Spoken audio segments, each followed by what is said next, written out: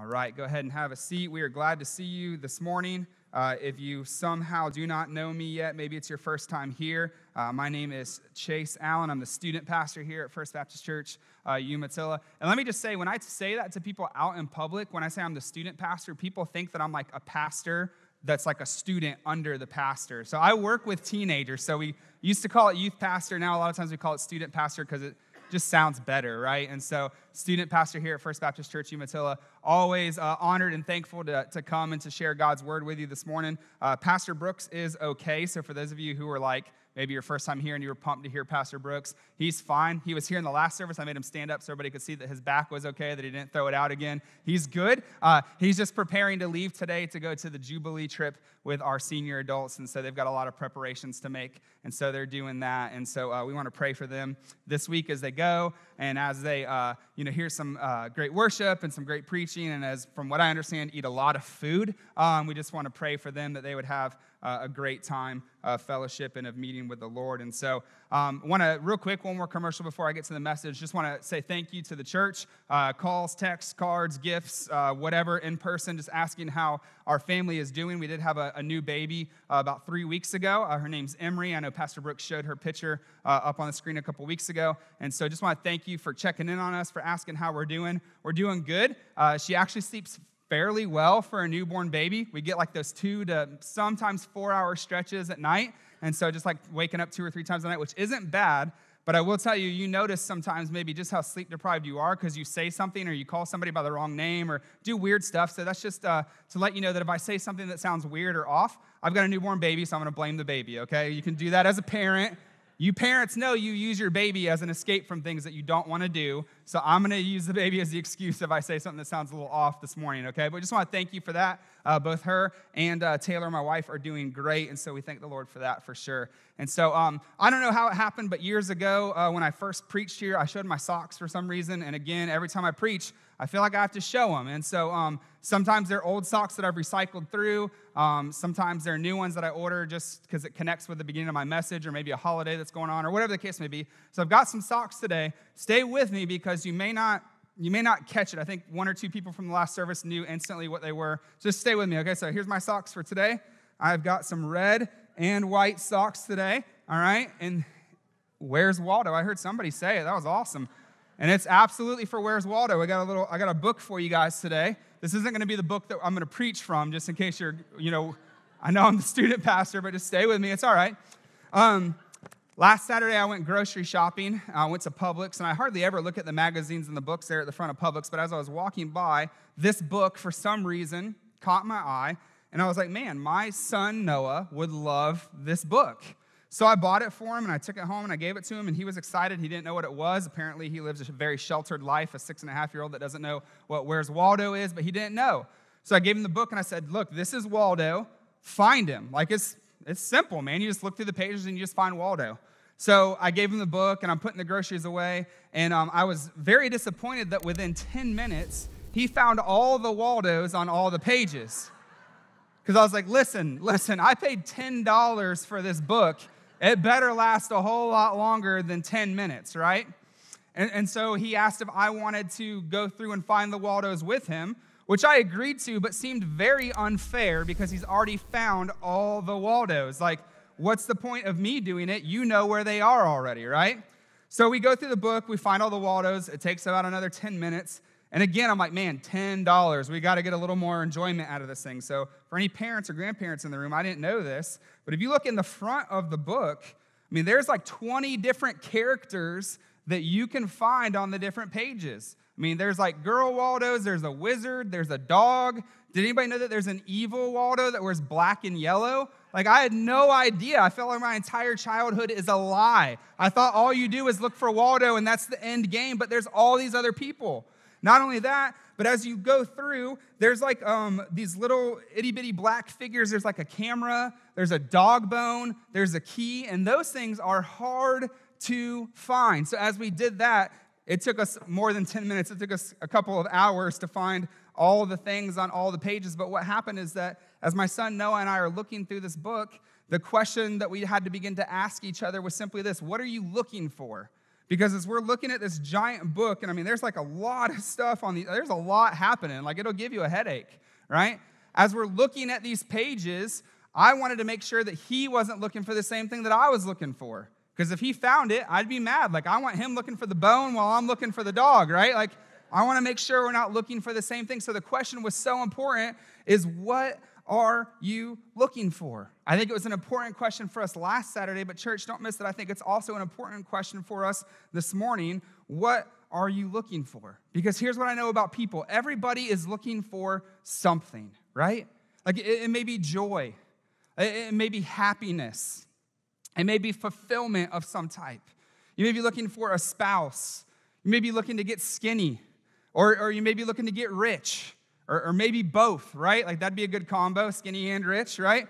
Or maybe you're looking for the next great adventure, or whatever it may be. Everyone is looking for something. And so I began to think, when it comes to the spiritual things in life, what are you looking for?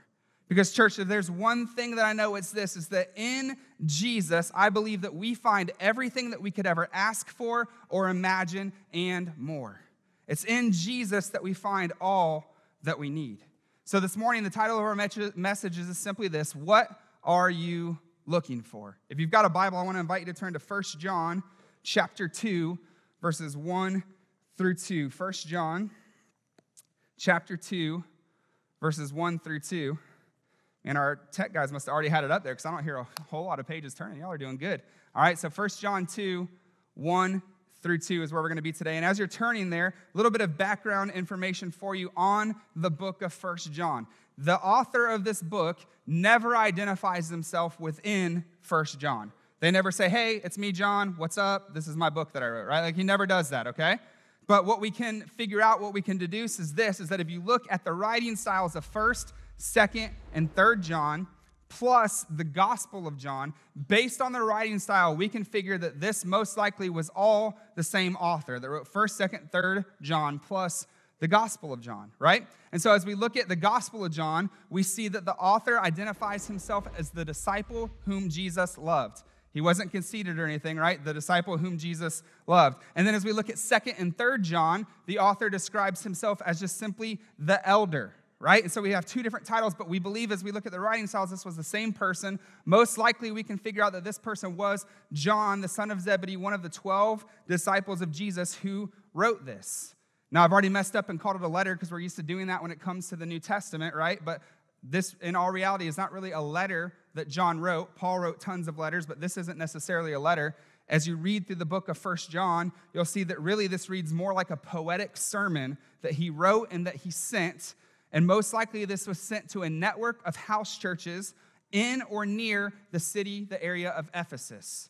We can most likely figure that out because of this. In Ephesus, there was this network of house churches that had a fraction that took place. There was some friction, there was a split that happened, and a group of people went off on their own, and they kind of did away with some of the beliefs of Christianity.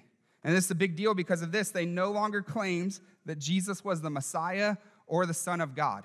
It's kind of a problem when it comes to Christianity, right? And so John writes this poetic sermon to this network of house churches in Ephesus to fix some problems that have arose, to do some damage control, to say, hey, y'all need to get this thing figured out. And so this is who he's writing to and why he is writing. So now that we have that background information, if you're there, 1 John chapter 2, verses 1 through 2, says this: "My little children, I am writing these things to you so that you may not sin.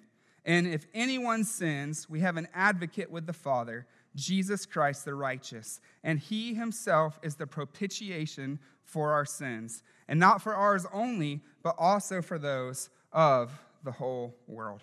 This morning, I want to look at three things with you, three things that we find in Jesus. So number one, if you're a note taker, is we have an advocate. An advocate is number one. We see right there in verse 1, he says, "And if anyone sins, we have an advocate with the Father." I love that John starts off with chapter 2 here by saying, "My little children," as he is addressing his audience. What we can figure out here is if we look at the context of this passage, what's so great is that he's not speaking down to his audience. This, by calling them my little children, this has nothing to do with their age or their maturity in Christ. But what this shows us is a connectedness, a bond between him and the people that he is writing this sermon to. It's kind of like this for the parents or for the grandparents in the room. Maybe you have special names for your children or for your grandchildren, or maybe a special way that you would say their name, or whatever the case may be. And what that shows is that closeness. It shows that connectivity that you have with that child or with that grandchild.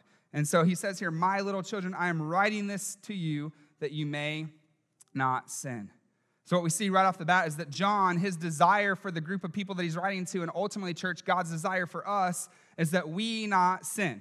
Right? That's the goal. That's the desire. That's what God wants for us, but we know that it's not the reality. We know that we are going to sin. I don't know about anybody else, but I don't wake up in the morning and look at my to-do list on my calendar and say, okay, yep, I'm going to schedule in sin right here. So 9 o'clock sounds like a good time.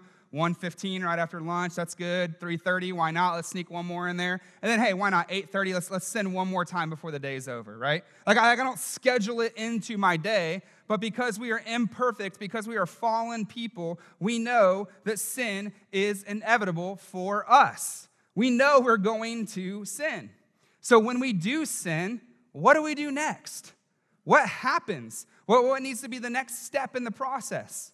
Do we throw ourselves a pity party and say, well, I sinned, I guess the day is over now, it's ruined, right? Or do we live out all the days of our lives just defeated and guilt-ridden because we sinned? Do we say the right prayer and make things right? Or do we just quit altogether and say, well, I can't do this Jesus thing, so I'm just done because I can't stop sinning? Pastor Brooks gave us this verse last week, and John said it in here. 1 John chapter 1, verse 9 says this, if we confess our sins, he is faithful and righteous to forgive us of our sins and to cleanse us from all unrighteousness, which is a great promise for us if we confess those sins. But I love also what he says here in verse 1 of chapter 2 that we just read. If anyone sins, we have an advocate with the Father. Church, this morning we need to know that we have an advocate, and his name is Jesus. And now that may not mean a whole lot to you. You may say, oh, cool, we've got an advocate. That's great. What does that even mean? I'm not really that excited about it. Well, let's see if I can change your mind. Here's what an advocate is. Here's 2 quick definitions of an advocate. The first one is one who is called alongside to help, to support, or to intercede. The second definition that you could tie to advocate is this, a person who works and argues in support of another's cause. Jesus is your advocate. An advocate is someone who speaks on your behalf. An advocate is for you. And I don't know about you, but I'm so thankful that I don't have to defend myself because my Savior Jesus defends me for me. Because I know that I couldn't do a good enough job. I know that I wouldn't have the right words. I know that I wouldn't be able to figure it out, but he is my advocate. He does that for me. Really this whole idea, this whole picture of an advocate really paints the picture for us of a courtroom. And so I don't know how much you've been in or out of a courtroom. That's your personal life, not for me to know. Maybe you've seen them on TV, maybe you've seen them in movies. I don't know, right? But if you can imagine a courtroom, this is the picture that's being painted here for us. And God the Father is the righteous judge in this courtroom. He is the one seated high that has all authority to lay down the law because he is the righteous judge. Also in this same courtroom, Jesus is our defense attorney in this picture. He is our advocate. He is our defense attorney. Now, again, I've never personally had a defense attorney myself, so I don't know how it really works. But from what I understand in human terms, if you're a good defense attorney, you are going to plead the innocence of your client. You're going to make sure that you paint them in the best light possible. They are great. They're the best person that's ever walked this earth. They did all this community service. They feed the poor stray cats behind Taco Bell. They do all these things, right? They are an amazing person. I don't know where that came from. I don't even like cats. Sorry. But listen, they're an amazing person. They're innocent. Like, they are the best. And they're going to make sure that they look completely innocent. What we have to understand is that when it comes to Jesus, our advocate, it's the opposite. Jesus admits our guilt. Right? There's no going around it. He admits our guilt, but then, don't miss this, he admits our guilt, but then he enters a plea on our behalf as the one who made the atoning sacrifice that sets us free. So what happens is in this courtroom, Jesus says, listen, they're guilty. There's no way around it. They are 100% guilty of everything you are bringing against them. They're guilty. But he says, but they're with me. And because they're in me, because they are with me, everything that you are accusing them of, they are acquitted of all of those charges because they are in me. Jesus is our advocate. I kind of feel like it's show and tell a little bit with you guys today, but I brought this rock with me. I told Pastor Brooks in the first service this was for anybody that falls asleep, so I could just... Used to play baseball back in the day, so I think I got a few ligaments left in the shoulder, all right? But no, I brought this rock because for 4 years, my wife and I served at a church in Orangeburg, South Carolina. I was the student pastor there. And as we served there, we had 2 pieces of property. We had the main church property, and then we had an 8-acre piece of property right next door, right across the street that was mostly wooded, but the front acre was cleared. And we had an old blue house in there, built in the 1930s, old blue house. We were called Blue House Youth because we're super creative, and we meet in an old blue house, right? So we'd meet in this blue house. And the thing you have to understand about South Carolina is it's not Florida. So in the wintertime, it gets cold there, which is why I no longer live there. No, I'm just kidding. But it gets cold there. And what happened was one of the years that we were there, they had the worst winter storm come through in 10 years. The worst storm came through. It was snowing. It was ice. We lost power because so much ice had built up on the power lines that they got too heavy, so they snapped and fell off of the power poles. And so for about 4 days, we were kind of just stuck in this winter storm, which was miserable for me because I like warmth, right? And so we're there. And so what happened is at some point during this winter storm, after things got cleared, I went back to the church to go back to work, and I stopped in at the Blue House first to make sure that everything was good there because we were starting a new week and youth was going to be Wednesday night. So I just wanted to check in. And as I walked in, I saw this rock first laying on the floor of the Blue House, which I thought was odd. So I moved the curtain behind where it looked like the direction that had maybe come to see that there was a broken window. So we can figure that somebody had thrown this through the window to check to see if we had an alarm. And then as I walked through the rest of the house, it was very clear to me that somebody had a heyday in there for the last 3 or 4 days during this winter storm. Terrible, we lost some things. It's a student ministry. We don't have anything of that much value. But some things got stolen, some things got taken, some things got damaged. So we cleaned it all up. Our property and grounds guys fixed the windows. Everything's great. Well, 7 days after that day, we had another winter storm come through. And so the next day, it wasn't too bad. We could actually go to work. I drove back behind our Blue House, back behind the property, before I went to the church office. And as I did so, I saw the exact same window broken again. So in my head, I thought, oh my goodness, you've got to be kidding me. So I go and I get my pastor because I'm like, hey, we need to go in here and check it out, but just in case there's more than one guy. I mean, I think I can take one guy, but more than one guy, I don't know. So I need some backup, just in case. So I go and I get him. We go into the Blue House, and this could be a whole sermon in and of its own, but we won't go through it all. But we ended up catching the person that had broken in. And it turned out that it was a 13-year-old boy that had broken in. We didn't know him. He wasn't connected to our ministry, but he had broken in for a second time into our Blue House. I guess he knew where he could find candy and Dr. Pepper and said, man, this is a good spot, right? So he was in there. We called the police. They come. They arrest him. They take him off. They do all these things. We fix all of our stuff. I don't really think about it a whole lot for about another month or two. And I get a letter in the mail at the church that's a court summons for me to come and to testify against this young man. So you have to understand, I get this letter. I'm like, okay, yeah, I'll go. I'll go, and I want to just tell the judge, listen, man, he's 13. Like, he just messed up. Probably wanted somewhere warm for the night. Whatever. Let's give him some grace. Like, I thought I was going to go in there and be, the savior of the day, if you will. As I get there and I get up to the 3rd floor where this court hearing is supposed to take place, I get to this hallway that is just slammed full of people.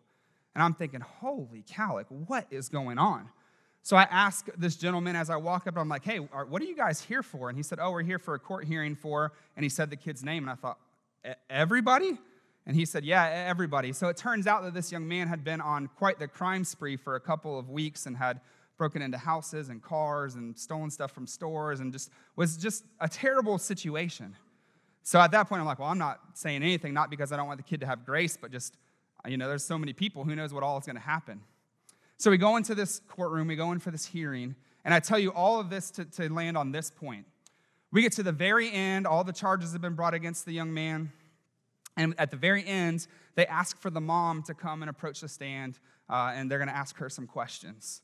And I found out at this point during this court hearing that this young man had been adopted by this woman and her husband, and that this whole crime spree had started about 2 years ago. It started very simply with like stealing candy from the gas station and just simple things like that, and had escalated to some severe stuff. And as I'm in this courtroom listening to this mom, this last standing advocate that this young man has, one of the saddest things I've ever witnessed in my life happened. He said, well, ma'am, you adopted this kid when he was 7 years old. He's 13 now. You know, all of this has gone on. What do you want to do? Like, what do you want me to do? This is the judge talking to the mom. And she said, sir, we've had him for 6 years. We've had 2 kids of our own since then. He's just trouble. He doesn't want to listen. I'm scared for our lives. I'm scared for his life. I think the best thing for me to do today is to relinquish my parental rights, and I'm turning him back over to the state for you guys to do whatever you feel like is necessary with this young man. Now, I tell you that not because I want to shame the mother, because she did what she thought that she needed to do, but what we have to understand is that in this moment, this young man's last standing advocate that he had besides the state of South Carolina said, you know what? I can't handle this anymore. He's your problem now. And so I tell you that to tell you this, church, I'm so thankful that Jesus, our Savior, our advocate, doesn't look at us in the middle of our mess and say, nope, they've gone too far this time. Nope, they've messed up. Nope, they've stepped out too far. They've definitely outsinned grace this time. You know what? You just take them and do whatever you want with them. No, our Savior, our advocate, our defender, Jesus, does the exact opposite, and he continues to be our advocate even in the middle of some of our messy situations. Church, you have to understand that we have an advocate that is faithful. We have an advocate that is true. We have an advocate that is who he says he is and that does what he says he'll do, and he says that he loves you and that he will never leave you and he'll never forsake you. No matter how far you've gone, it's not too late to turn around and to come back. He is our advocate, and his name is Jesus. But here's what you have to understand. Please don't miss this. Jesus wants to be your advocate, church, but before he can be your advocate, he has to first be your Savior. You can't advocate for somebody that you don't know, and he wants to know you in a real and personal way. So if you're here today and you don't know Jesus Christ as Lord and Savior of your life, I would pray that right now, right here in this room, maybe at invitation time, that you would go from death to life. That you would say, I need an advocate named Jesus, but first I need him to be my Savior. And I need to follow him all the days of my life. So number 1, we have an advocate. Number 2, we find in Jesus our righteousness. Number 2, our righteousness. Verse 1 there says, as we just read, we have an advocate with the Father, Jesus Christ, the righteous. Righteous or righteousness is a word that we hear a lot in church. We hear it a lot, we read it a lot, we sing it a lot. Maybe we even say it in conversations a lot. You would say that this is part of our Christian language that we call Christianese, right? We use it all the time. Why? Because righteousness is important. But the thing that we have to understand is that we are not righteous. We as humans are not righteous, at least not on our own. Some of us may be self-righteous, but that's not helping anybody, including ourselves, right? It helps when we have a proper understanding of the word righteousness. Let's give a definition to this. It's a very simple definition. Righteousness simply means this: to be in right standing with God. If you are righteous, if you have righteousness, you are in right standing with God. And don't miss that the only way that we can be in right standing with God is to be found in Jesus Christ. That's the only way that we can achieve righteousness. As a matter of fact, Colossians 3, verses 1 through 4 says this. It says, therefore, if you have been raised up with Christ, keep seeking the things above where Christ is, seated at the right hand of God. Set your mind on the things above and not on the things that are on earth. For you have died, and your life is hidden with Christ in God. So when we are in Christ, when he becomes Lord and Savior of our life is now hidden in him. We are in Jesus. Colossians 3 goes on to say, and then when Jesus is revealed, then we will be revealed also. So we have to understand that righteousness is not ours alone. It's not us. It's Jesus' righteousness. It's when our life is hidden in him, his righteousness covers our unrighteousness, which then makes us righteous before the sight of the Lord. It's his righteousness that makes us righteous, which turns into this. When God the Father looks at us, he no longer sees us, but he sees our life hidden in his Son, Jesus, and he sees righteousness. He sees right standing before him. 2 Corinthians 5:21 puts it this way: He made him who knew no sin to be sin on our behalf, so that we might become the righteousness of God. So again, it's through Jesus, through him taking on our sins, through him and his finished work on the cross, and only through him that we can achieve righteousness with the Father. It's his name that brings about righteousness. Now, I don't know about you, but I'm pretty sure this is true of most of us in the room. We realize, we understand that certain names grant us access to certain places and to certain people, right? Like, I don't know, maybe you get pulled over for not stopping all the way to a stop sign, and I know that you do this. When you get pulled over before the police officer can make it to the car, you start thinking, okay, what city am I in? Where am I at? What police officers do I know that work in the city so I can call them and say, hey, your buddy pulled me over. Call him and tell him to stop, right? Don't lie. You've been there. I've done it before, right? Or maybe you go to a restaurant and you're like, hey, I'm gonna get a discount, or I'm gonna get some free bread or whatever. So you name drop the manager that you kind of loosely know and say, hey, how's Roger and the kids? You guys seen him in the store recently, And you name drop that name. Unashamedly, I'll tell you, I name drop. I don't have a problem doing it, right? We had our baby 3 weeks ago, and we went to Waterman Hospital, which we love. We grew up here, so we've been to Waterman a few times in our lifetime. And as we go to Waterman, they've got this newer labor and delivery floor, and it's amazing. And all the nurses there are great, and the floor is great, and all this stuff's new technology. It's awesome. And so we get there, and we're getting kind of all situated, and we meet our nurse, and we're talking to her, and I just name dropped. I was like, hey. Do you know so-and-so? And she's like, yeah, she's the head nurse over this whole floor. And I was like, yeah, that's right. And I was like, I know her. And she's like, oh, you do? And I said, yeah. I said, I've known her since I was in about 4th grade. She's my best friend's mom, and she's like a second mom to me. And I was like, so treat me good, right? So take care of us. They didn't need that to treat us good. But, you got to name drop every once in a while. Right? Like, I know for me, like, depending on what part of Lake County I'm in or what I'm trying to accomplish, man, I name drop. I'm like, hey, yeah, I'm Chase. I'm on staff with Brooks Braswell at First Baptist Church Umatilla. And I name drop that joker. I don't care, right? Or depending on what part of Lake County I'm in, if I'm in a different part, then I say, yeah, my name's Chase Allen. I'm on staff with Mike Ellis, executive pastor at First Baptist Church. And that gives me access to some certain things, right? So we understand how this works. For my wife and I, we've been in student ministry for just over 10 years. We're approaching 11 years, which I don't know if that makes us like veterans or getting old and the 13-year-olds are going to kick us out of the room soon. I have no idea. But we've been doing this for a while. And so what's happened over the years is that a lot of our date nights kind of turn into this. It's like, hey, I got a babysitter.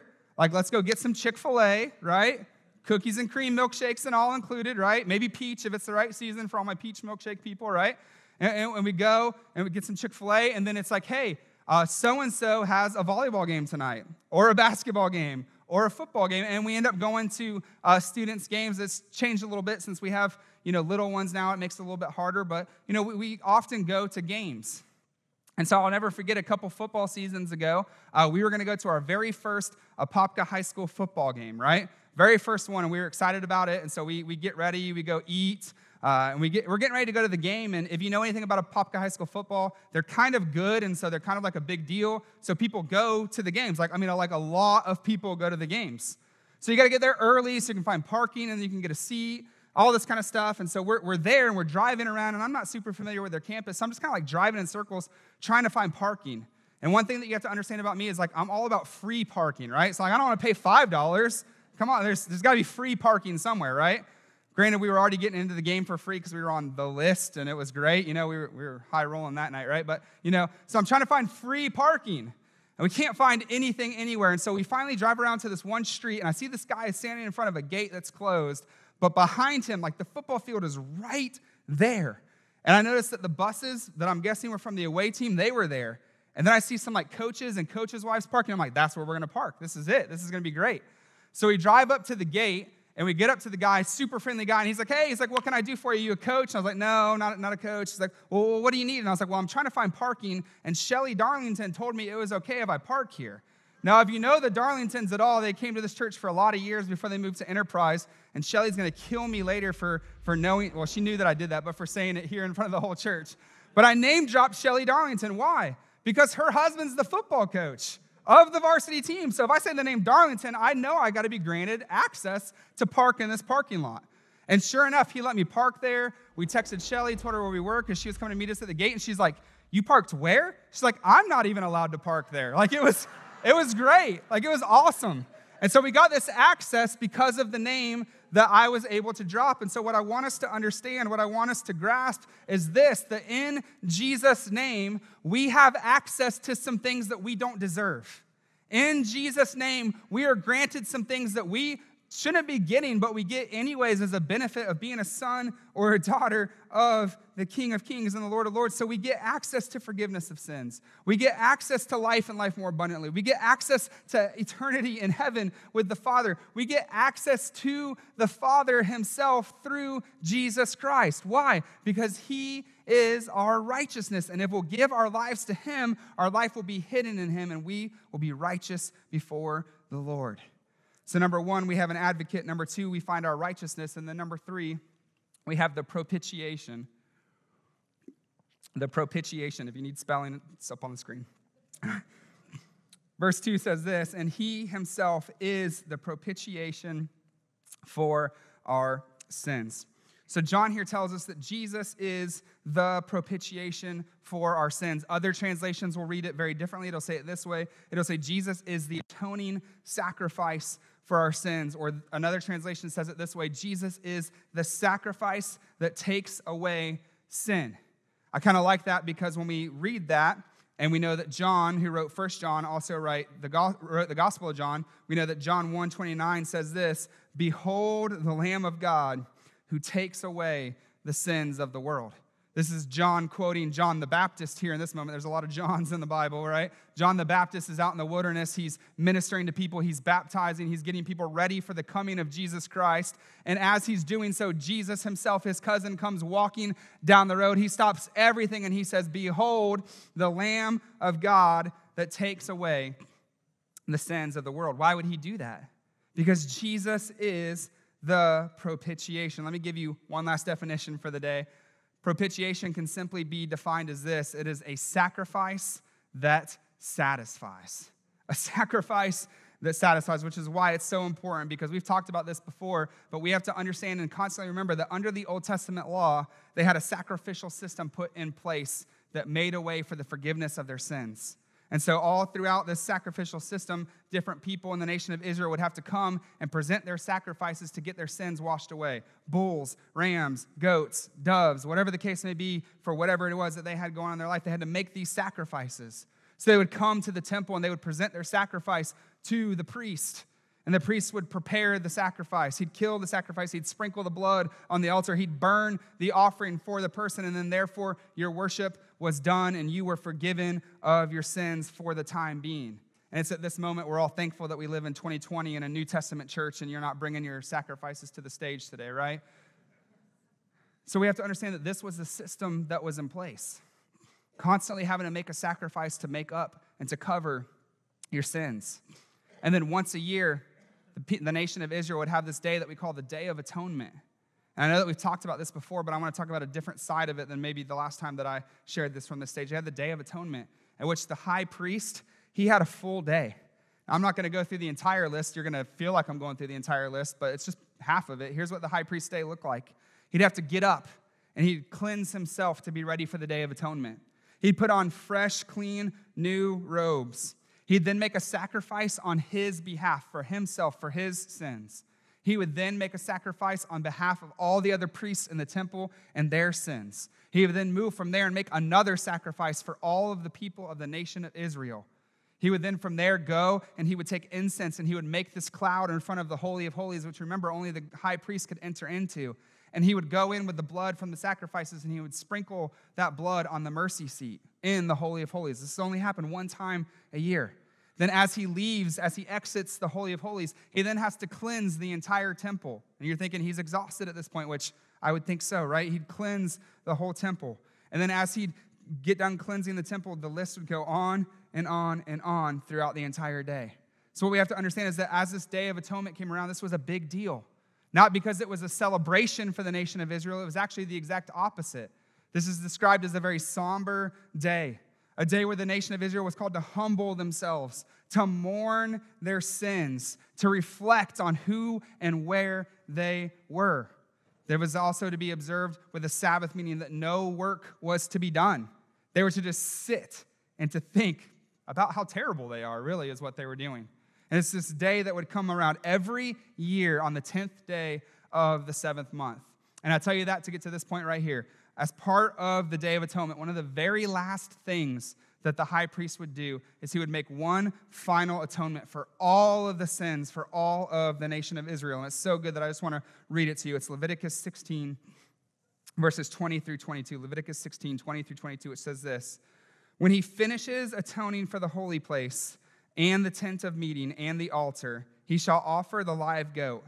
Then Aaron shall lay down both of his hands on the head of the live goat and confess over it the iniquities of the sons of Israel and all their transgressions in regard to all of their sins. And he shall lay them on the head of the goat and send it away into the wilderness, and by the hand of the man who stands in readiness. The goat shall bear on itself all their iniquities to a solitary land, and he shall release the goat into the wilderness." This goat, this atonement, is what we would call the scapegoat. All of the sins, all the iniquities, all of the transgressions of the nation of Israel would be placed on this goat, and he'd be sent out, never to return again.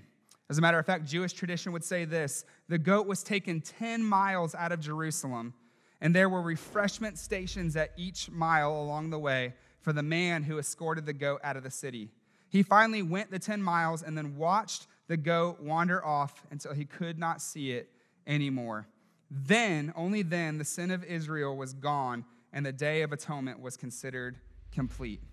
So as we say that, as we read that, as we think about that, think about this. This perfectly demonstrates for us how under the Old Testament law, this sacrificial system was never complete because of this. They could put the sin away. They could send the sin out of town, but the sin was never eliminated. As long as the goat was alive and wandering through the desert and through the wilderness, the sin was still alive. It just wasn't in their forefront of their minds. It wasn't in their midst. And I would have to think that for me, if I was an Israelite, I would be so worried that I don't care if you took them 30 miles out of town. What if the goat came back? Like, what if he re-entered the city and then all of a sudden the goat who carried away our sins is back in our midst? What does that mean, and what are we supposed to do? It wasn't a complete system. So why does all of that matter? A couple of reasons, and then we'll finish up. First is that we know that the sacrificial system was not sustainable. This system that was in place was not something that was sustainable because you were constantly making sacrifices to cover for your sins. For some of us, that may be a lot of sacrifices. For others of us, it may be a few, but regardless, constantly making sacrifices. You were consistently carrying the guilt and the shame and the weight of those sins around with you between sacrifice to sacrifice. That sin would constantly be at the forefront of your mind. And not only that, what I feel like is probably most important for us to realize and to grasp is this, is that while you were making those sacrifices, making a sacrifice like that was kind of like putting a Band-Aid on a cut that goes all the way down to the bone. It may help it for a second or for a minute or for a moment, but it's never going to properly heal, and it's never going to take care of the issue that's at hand. The sin is going to continue to abound. That's the first reason it's important to know. The second reason is this. The second reason is that we know that Jesus came to fulfill the law. He came to fulfill it, not to do away with it, to fulfill the law so that it was no longer necessary. And you have to understand that Jesus is similar to the scapegoat in that he took on all the sin and all the shame. But this time, thank the Lord, it wasn't a temporary fix. And it wasn't just for the nation of Israel, because when Jesus took on all the sin, it was all sin for all people for all time. He took it all on for us, and he said once and for all, because here's what it says in verse 2. He says, and not for our sins only, but for those of the whole world. So when Jesus takes on the sin and the shame and the guilt and all the things that he took on, it's for everyone for all time. I continue to say, because this continues to floor me, that when Jesus died on the cross for my sins and for yours, every single one of our sins were future to him. He knew every sin we were ever going to commit, but yet he still died for us anyways. He bared all the sin, all the shame. And Jesus was the first and the very last sacrifice that satisfied. Because once he fulfills the law, the sacrificial system is no longer needed because he says, it is finished. That's why when he's on the cross, he says, tetelestai, which means it is finished. It's done. It's paid for. It's covered. There's nothing else that needs to happen. It's yours. So this morning, church, I don't know what you're looking for in life. I don't know spiritually what you're looking for, but look no further than Jesus. You need to know this. If you've never accepted it and began to walk it out before, you need to know that there's a God who loves you enough that he sent his son Jesus from heaven to earth, right? Wrapped himself in human flesh, was humbled to the point that he would be a baby born in a barn. He lived a perfect life for 33 years, sinless. He did that just to be put to death on a criminal's cross, to bear my sins and to bear your sins. He would borrow a grave, as we sung earlier, for 3 days, just to rise again, to be triumphant over sin and over death, so that nobody could ever say that victory comes in any other name other than Jesus. And so if you want an advocate, if you want to be righteous, if you want to be in right standing with God, if you want to wrap your arms around the propitiation, the sacrifice that satisfies, look no further than Jesus Christ. If you're here this morning and you've never accepted Jesus Christ as Lord and Savior of your life, I would implore you to listen to the Spirit as he works and moves in your life. Maybe you're here and you know that you need to make that decision. Maybe you sat through sermon after sermon, message after message like this, and you've never taken that step that you know you've needed to take. If that's you today, I pray that you would be bold, that you would step out, that you would say, look, I can't do this thing called life on my own. I need the Savior. I need Jesus. Maybe you're here today and you've got other stuff going on in your life. Maybe you just need prayer. I would love to pray with you. The altar will be open. Whatever it is that you need to do today, my prayer is this, that you would handle your business with God today. Let today be the day of salvation. Let's pray.